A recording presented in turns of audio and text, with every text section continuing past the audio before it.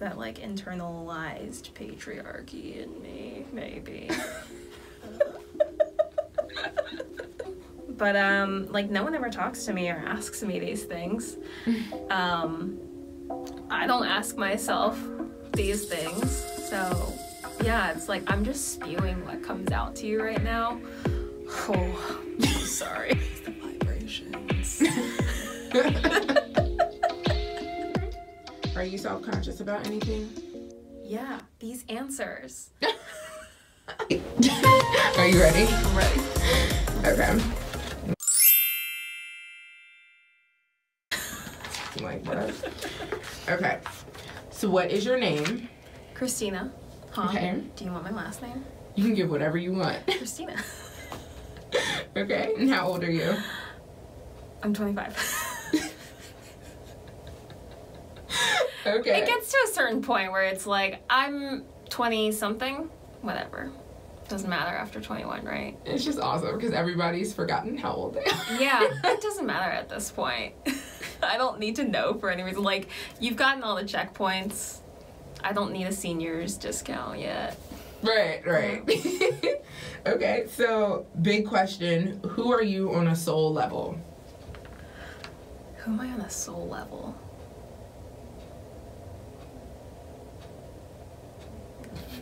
I don't know.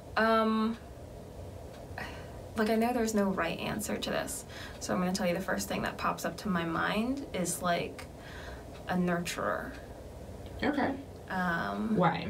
Why?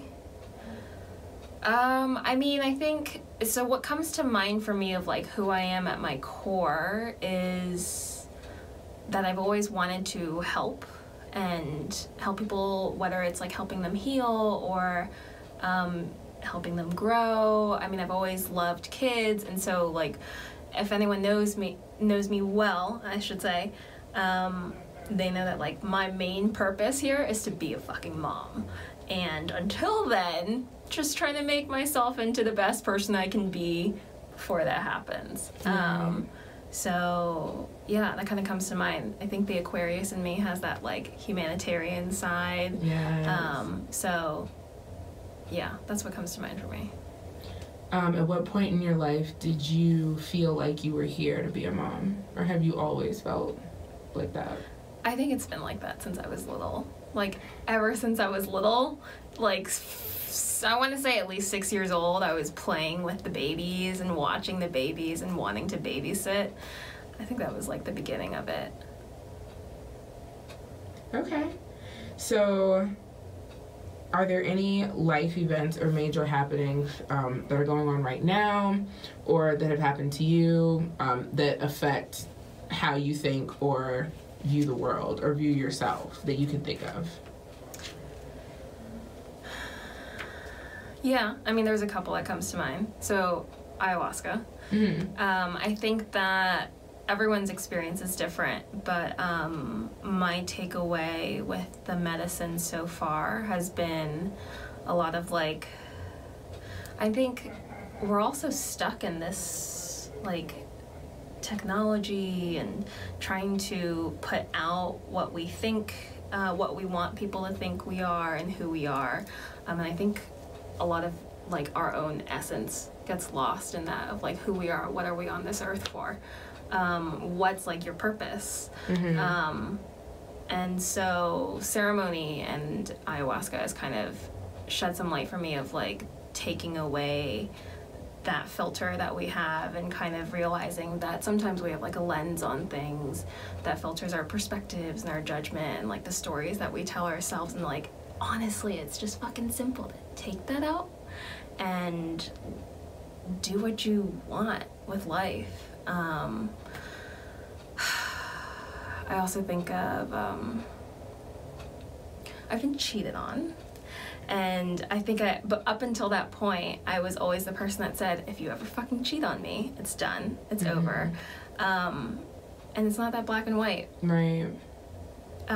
It's painful as fuck, and it's definitely easy to walk away from that. But my sister and I were talking, and she was like, you know, there was a quote that I saw, and it's like, it goes something along the lines of like talking about you don't know or see like the strength behind women who stay after being cheated on, and like what kind of work goes into building that relationship, and how it's not all black and white, and honestly like learning forgiveness beyond fuck ups, learning forgiveness beyond like whatever shit hits the fan that life throws at you.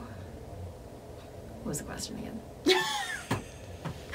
I got lost. Any of those, no, it's fine. You were answering it. If any of those things has strongly affected the way you think and live, and choose to be now. Yeah, because I mean, after I think those are the two pivotal things that have happened so far, of like doing some ayahuasca ceremony experiences and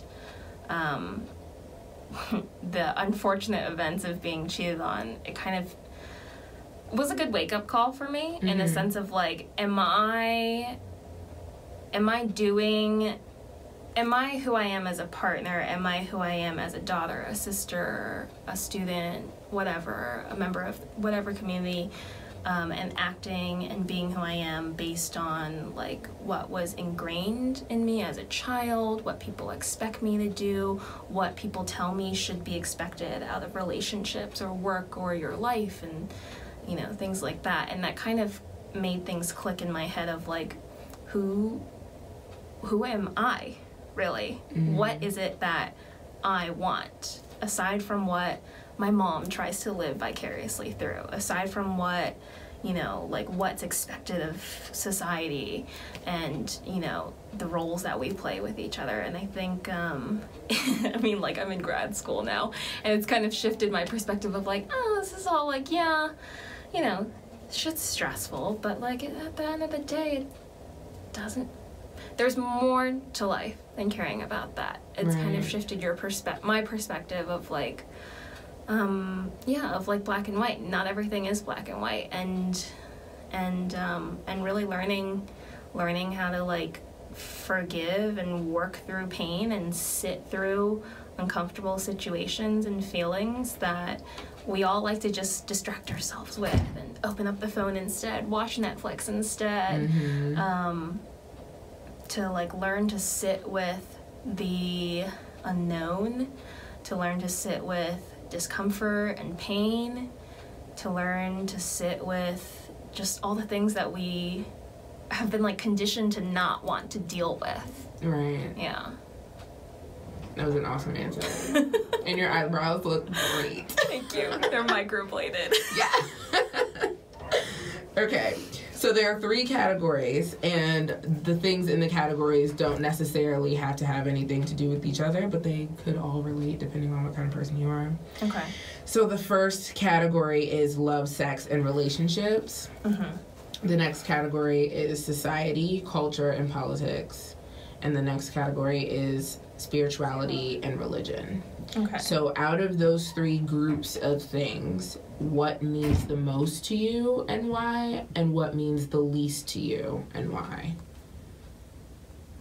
It's tough because like I want to tease those groups. And apart. You can if you want to. I think, so what's number one from like what's most important? What's most important would be spirituality to me. I mean, like, if I could pick and choose, it'd be spirituality and culture and relationships. But I'll just make it easy for you and say spirituality. And I think the least important,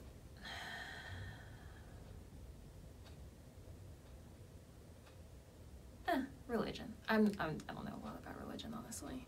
Religion. Okay. So it's interesting because that's in the same group, which is why I said that it's weird because they might not have anything to do with each other. Because I've always been, like, I have very much throughout my life been like, no, I'm not religious. I think throughout childhood I was like, I'm an atheist, and then I learned that, you know, what is it? I don't even know what it is anymore. I'm blanking on the word. The word... You like agnostic? Yeah, there it is. Yeah, like for a long time I used to think I was agnostic, and religion has always been like a conflict in my family, so that's why I'm like, not a fan of it. But you know, it's a little different from spirituality, and I think I'm definitely on the more spiritual side as opposed to the religious side. Okay. Is there a reason why spirituality is more important to you than everything else? Because at the end of the day, it's you. You got yourself, and yourself only, to me. And I think, you have to be able to be comfortable with yourself and accept yourself and grow if you want to grow as a person, ideally, hopefully, maybe. And I think, and you can get all of that. You can grow and experience tremendous things and learn so much from relationships and culture and everything else. But I think at the end of the day, when everything's said and done, it's you and yourself. And what are you going to do with that? How are you going to sit with it? What are you going to say for yourself? What have you done? How do you contribute? Who are you as a member of this collective society, culture, consciousness? That's awesome. I wanted to ask you, do you feel like you've had your spiritual awakening yet? I think I'm definitely on the path. Sorry, I cut you off. Do I feel like... No, I think that was it. Do you feel like there's a specific something that you're looking for, on that spiritual path? Yeah, I think, monks and Buddhists and people look for their own version of, enlightenment or, reaching heaven or whatever the thing is, the end goal. But in terms of, spiritual, I think I'm on the path. Done some ceremonies, some medicine ceremonies, and I'm surrounding myself and meeting and trying to, raise the vibrations. So high that no one else. Anyways, have I had my spiritual awakening yet? I think yes. Does that answer the question? Was that even the question? That was the question. That was the question. And that was definitely an answer. I'm sorry. No, it's fine. You're doing wonderful. I'm going to ask you to draw for the rest of the interview. Great. You can draw whatever you want. Great. The colors that I'm going to ask you to pick, though, I want you to pick one for your mood right now and one that represents your life. Or you can pick multiple that represent your mood and multiple that represent your life, whatever. And everyone's seen these markers before, so... Do I, justify and relate the colors to each one? Just tell us why, I guess whatever color you pick represents your mood. My mood and your life. And my life. Or you as a being. Me as a being. Well, I'm gonna pick the darkest purple for my being. Because honestly, I just really feel purple. What does purple feel like?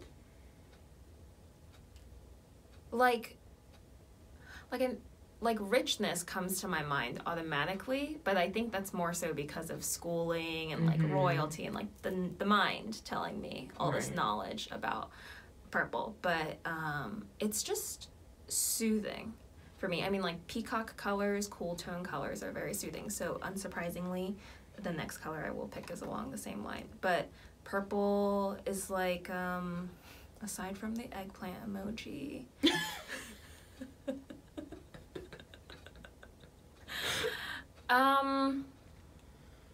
Me as a being. I just really identify with it. Yeah. Aside from, my mind wants to keep interjecting with it's your birthstone, amethyst, deep purple. So there's probably that in play as well. But it just reminds me of steady, calming, and I can be the opposite of that most times, but for the most part, I think I'm a pretty steady, trying to be a calming force. So I'm going to say that. Purple, for me, my essence, my being, and my mood. Doesn't matter.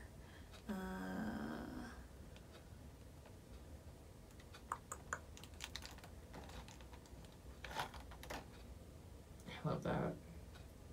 How about that? I love that. That's a beautiful color. Why is that your mood?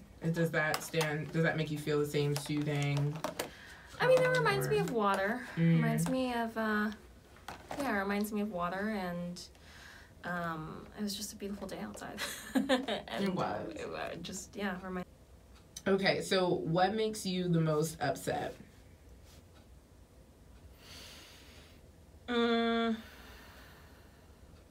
Like irate, upset, or...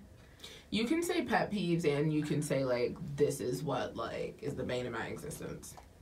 Oh. Honestly, the first thing that comes to my mind, no. I'm gonna filter that one out. No, say it. For real, that's what the people need to hear. The things you want to filter. Well, I don't want to put him on blast, but my boyfriend... I love you still, but my boyfriend's, he's just always fucking late to everything. He's late. Okay, so lateness makes you upset. Like, okay. I'm a very, like, time urgent person, even though I understand, like, lateness, tardiness, whatever, but it's, like, the concept of time, I guess, when people don't have that concept to me, which I know, like, time is relative, time is, quantum physics. Right. Okay, like pet peeves. Honestly, it's when people gossip just because they have nothing better to do. Or when people complain about a problem but don't actually do anything to fix it.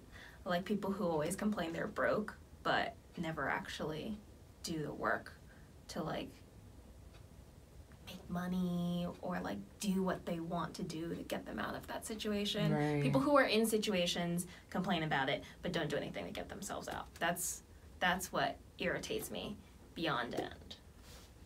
Good answer. What excites you more than anything?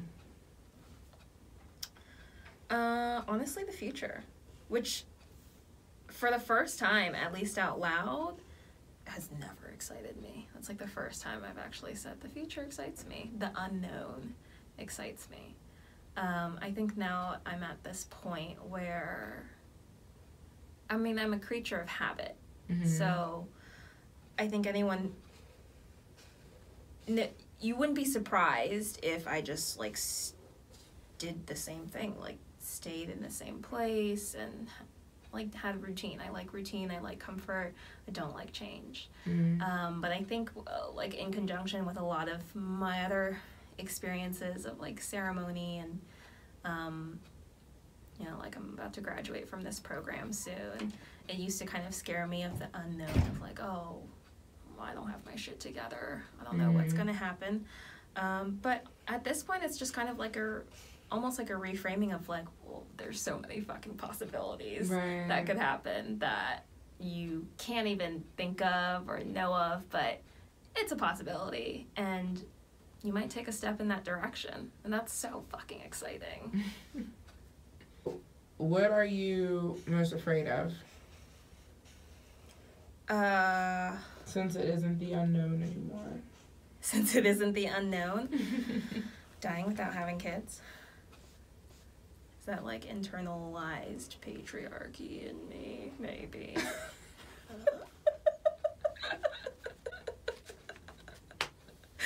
But that's the first thing is, honestly, I'll say, like, if I get into a tragic accident and you can save my eggs, save my eggs.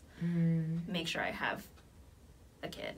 But I think I gotta change. I mean, I think now that I'm saying that out loud, I need to change that stance, because what's the point in saving my eggs if I'm not there to nurture when I want to be the mom? So what's my fear? The fact that I don't know. The unknown both excites me and scares the shit out of me, but it also is exciting. It's a good place to be, though. Yeah. It's It's a good place to be. Make a face that explains you. Like, if you were an expression, what would you be?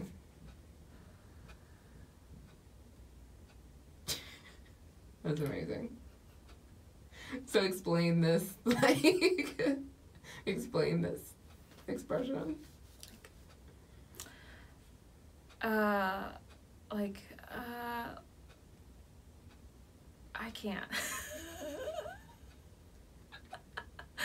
The face that this is the face that expresses me, right? Mm-hmm. Yeah, it just, I mean, I have a resting bitch face, so, but I'm not, so I can be when you bring it out in me, but I'm not, yeah, I don't know. Yeah, I just like to, I'm a lurker. We talked about this, I'm a lurker, so I don't want to draw attention. That's like a non-attentional face to really pay attention to, and it's me probably reacting in my head of like, yeah, I know. I already knew that. Word. Okay. Explain what social media is to you. Ugh. Ugh. That's what it is to me. It's like, that's the bane of my existence. Social media. I could go without my phone or electronics, really, life would be great. Because, yeah, I mean, I think the only thing I'm really on is Instagram, and now I've fallen into the world of Reddit. Like, years too late, I've fallen into the world of Reddit, but it's great. I understand that they're tools to connect people and bring people that could never have connected closer together, and I mean, like, that's how you and I connected. But at the same time, it's just like, people are constantly checking and seeking for validation, distracting themselves, just like, I think we would be different humans without social media. I agree. Okay. Do you have any weird habits? Yeah. What are they? Clearing my pores. Do you not just use this strip? No, like, I mean, I use moisturizers, but, like, I'm super into, I don't know when it started.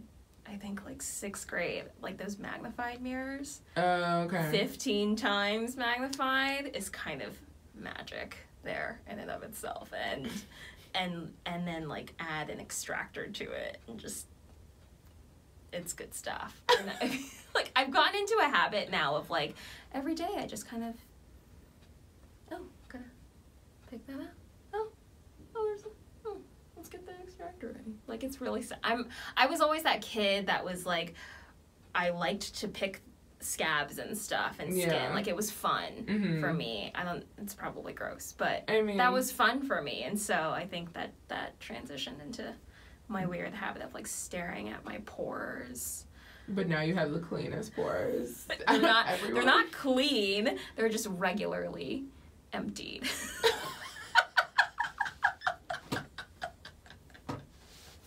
Oh my god. Okay, so are there any other ones, or are you just like weird a pore habits? cleaner? I'm a pore cleaner in the sense that I, like, pour into my pores. Yes.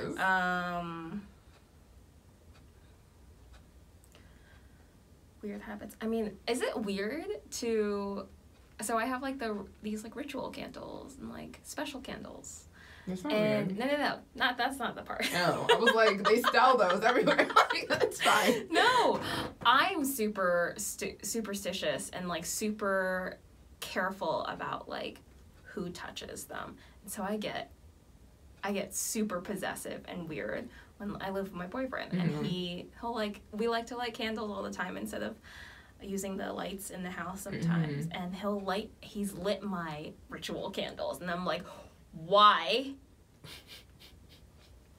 did you touch it? Now it's not gonna work.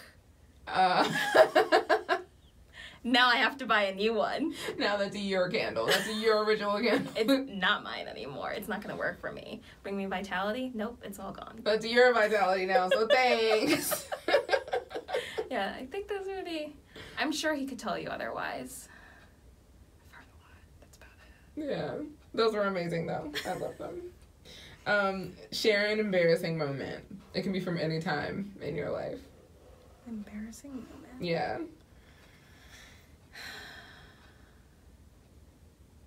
One time in high school, I thought I was playing those stupid games where, like, you know, I'm gonna walk away from you so you can follow me and chase me, from a guy that I was interested in. Mm. It was on a fucking playground, mind you, like 2 o'clock in the morning because we were in high school. And I pulled that stupid move, except as I was going down the stairs, like the mulch was wet, and so I was wearing sandals that had no grip, and I just ate shit. Oh. And slipped and fell on the mulch as I'm trying to, like, walk away from him, as in, like, come and chase me because that's what the game I want to play. And then I was like, nope, going home now. Can't recover from that. Can't recover. Wipe it off, go home. Just don't think about this anymore. And I haven't thought about it until now. I'm sorry for bringing that up. Oh, no, it's not. It's, like, not embarrassing anymore. I'm just like, are there other embarrassing moments for me? Probably. And I've probably blocked them out. That's what we all do, so it's fine. Probably block them out. What don't you want to tell people but know you should share because it will help someone else? In general? Mm-hmm. Get off your fucking phone. That's what I want to tell people. Do you, like, not want to say that, though? I feel like you have no issue saying that. I mean, it's just, I just don't think it's my place to tell people what to do. Like, if someone was like, hey, I'm in this scenario. Mm-hmm. Yeah. And I don't openly, and I'm not like, oh, hey, I've been in that scenario too. Yeah, being cheated on, except now I'm telling the world. So. I mean, it's fine. So many people have been cheated Yeah, on. there's a lot of people who are on the same boat. Yeah. I mean, how did you that hurt you, like, deeply, I can tell. So, like, how did you recover from that? And how have you, I guess, learned to trust your boyfriend now that you're in another relationship? I went to my ayahuasca ceremony, like, very shortly after I found out. So that, you know, I don't think people are joking when they're like, it's 10 years of therapy in a night. Pretty much, like, wow. All the feelings I could feel, all the hurt, all the pain I could feel was part of my experience during one of the nights that I had a ceremony. And then after that, it was just kind of like, yeah, it sucks. And, you know, you have to rebuild that trust. But at the end of the day, I think once I kind of felt all of the things to feel about it, it was just kind of like, well, you have 2 options. You can stay or you can walk away. And I chose to stay because I was like, I have faith that I had faith that, and still do, that he will change, because he came to me every infidelity experience is different, but he came to me telling me and was like, I fucked up, and this is how I fucked up, and I swear to God, if it's like what I do for the rest of my life, I'm gonna make it right for you. I'm gonna make it right between us. So I think taking that leap of faith and just saying, you know what, I'm gonna choose to believe you, even though there will always be a tiny voice in my head going, where is he? Who is he with? What is he doing? What did he do last time? Why is he working late? Where is he now? Why isn't he answering his phone? It's gone to voicemail 6 times. You know, like, I think you have to learn, or I learned to kind of consciously choose that I'm not going to give my energy and awareness and attention to that side, and I'm going to have faith that, you know, we're going to grow, because that's the intention, is to grow together. Because, I mean, when you're together with someone, you're not the same person that you were when you first met them. And so people fuck up. People make mistakes. And so going to a ceremony experience definitely helped. I think having a good network of support with my sisters and my friends, close friends, because it's not something that I openly talked about, was good. And then ultimately, like, through my experience, I just kind of felt a lot of forgiveness. Because at the end of the day, my thought process was, like, cheating is an indication of something wrong in the relationship. It doesn't matter who's, I mean, it does, eventually, maybe, at some point, whose fault it is, where to point the blame and fingers at. But it's the indication that there isn't something right going on with this relationship. So what needs to happen? What needs to change? And so it was a lot of self-reflection on my part, too, of, like, you know, what kind of, for our situation at least, like, what was he feeling to feel, like, driven to that point where he felt solace and comfort in someone else, and to try to, like, understand and forgive that the infidelity, because what I learned was that he was in a lot of pain, and we had a lot of just growing in our relationship that we needed. I think like, you know, he's asked me from time to time, do you wish that I never told you? And I'm like, no, because we wouldn't be the same people we are now if he hadn't told me. If you just, like, swallow that and keep it to yourself, like, I probably would have never, no, I probably would have found out one way or another, or maybe not, you know, but regardless of whether or not I find out, like, it would have been a shitty relationship, because we would have been living lies together. Right, exactly. And just, like, pretending that things were okay when they're not. But we're just going to pretend that it's okay and keep with the normal routine, because that's what's familiar and comforting and normal.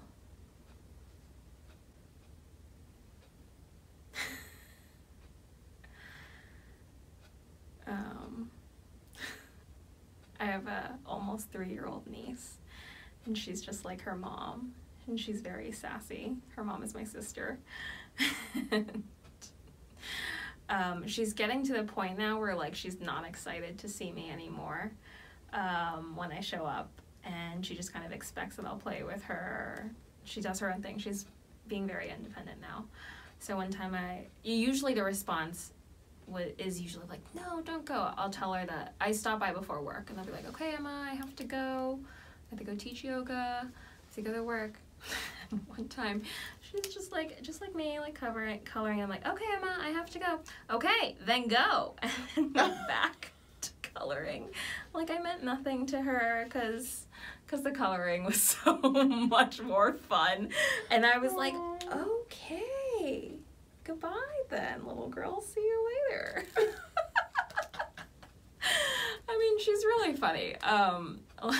Like literally today, I think she's been, like, backed up, and she finally went to the bathroom, and her mom was like, oh, honey, it stinks in here. And she's like, oh, I know, it smells so bad.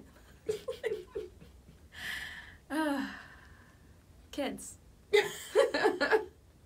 Why did we ever change? Right. We really don't have to. We don't. Thank you so much. You're welcome. Show everybody what you drew. What did you draw? It actually looks pretty amazing. Triangles. Okay. What's up with those triangles?